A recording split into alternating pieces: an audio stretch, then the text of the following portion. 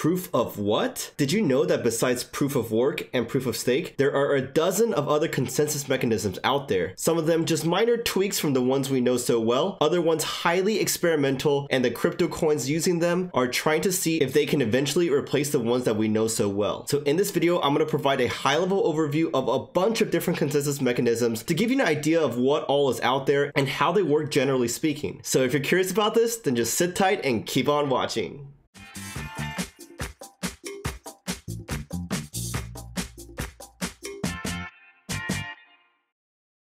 Hi everyone, my name is Kevin and I'm from Bitcoin for Beginners, and welcome back to my Kevin Talks Crypto series, where I pick interesting topics in the crypto space, do deep research, and share with you my findings. I'm really doing a lot of this series lately because I think that there's not a better time than this bear market to learn, get our fundamentals up so we can be ready for the next bull run. So if you could support me real quick by smashing that like button and subscribing down below if you haven't already, I would greatly appreciate that. Okay, so now let's get started. So what are consensus mechanisms used for? Well, they're used so that blockchain networks, which are a network of peers, can come to agreement about the state of the network. This means it helps you answer the following questions. Is the blockchain valid? Which block should we add next? Who has the right to add a block and when? This is particularly important because in a blockchain network, you have a network of peers who you don't necessarily know and you don't necessarily trust. So you need a kind of mathematical way to set up the system so that you can all come to agreement and work together, even when some people may not be operating fairly. There are a bunch of different implementations for consensus mechanisms, and they all vary in terms of decentralization, security, incentives, and other measures. So there's a lot of consensus mechanisms. As you can see in this brief list below, I just included some of the more better known ones. You got proof of work, stake, importance, authority, capacity. I'm not going to read them all out, but I'll cover most of these and just give you a high-level overview so you can understand what each one is all about. First one is the granddaddy of them all, the proof of work. And this is the first consensus algorithm. The idea is that computers are racing to solve a puzzle or to come up with a hash that works. And it's a very straightforward process, but repetitive. So you have to just guess more and more until someone in the network gets it right. And then they have the right to add the next block. By the nature of this, it is very hard to solve, but very easy to check. This makes it very expensive to attack the network, right? Because you need 51% or more of the whole network's hash rate to be able to consistently put your own blocks down the chain and potentially do so maliciously. So it's really not economically viable for miners to do so. It's much more incentivized for them just to play by the rules and try to mine for blocks and get the block rewards and transaction fees as such. Some popular coins that implement this kind of consensus mechanism include Bitcoin, Litecoin, Dogecoin, Bitcoin Cash, and other ones that are kind of around the Bitcoin protocol family. Now, what about the second most famous one, proof of stake? Now, this one is where you stake coins in which you kind of lock it up in order to get a chance to be the one to add the next block to the chain. It's a much more energy efficient approach because you don't need all those computers, servers, electricity, etc. And the right to add a block is a lottery, but your chances are proportional to the amount of coins that you stake. Most coins that implement this type of protocol have a static coin supply because you really don't need inflation in order to incentivize miners to invest in resources and pay for those resources to solve problems to add blocks. You do get transaction fees though. Similarly to proof of work, you need a majority of the entire coin's supply in order to attack the network. A big problem with proof of stake protocols is the nothing at stake problem. The idea is that because there's nothing like tangible like electricity or resources that you're using, only coins that you're locking up, you can potentially vote for multiple different forks if they're floating around the network, so that consensus will never be reached. Because in proof of work, you're not incentivized to do so. So eventually, if there's multiple forks floating around, it collapses to one chain that everyone agrees on. Now, there are some solutions to this problem, pretty complicated, but once again, I'll let you do your own research on that. Some big name projects that utilize proof of stake include the Nextcoin, Ethereum Casper, Peercoin, Cardano, etc. Next one's pretty similar to proof of stake. It's called delegated proof of stake. The idea is that stakeholders like you and I can elect leaders who will vote for us and potentially pass us some of the rewards as well. These leaders can be voted in or out at different times, and they produce blocks in a round robin fashion so that they don't get to put them all in a row. This process is much more collaborative than competitive, and so it's more centralized and it can operate much faster than traditional approaches. One big problem though is that whales have a lot of power in this approach, so they can vote themselves in or vote their friends in. We've seen this as a problem in several of the projects projects that implement this approach. Some famous projects that implement this are EOS, BitShare, Steam, Lisk, and Arc. As you can see, Dan Larimer projects, he loves to use this approach. Proof of authority is another interesting one, and the idea here is that validators or nodes are approved or public identities, and they must be publicly verified, and they must operate what you call an authority node. There's also non-consecutive block approval, and the incentive is to not play foul because your identity is known, so your reputation may get ruined if you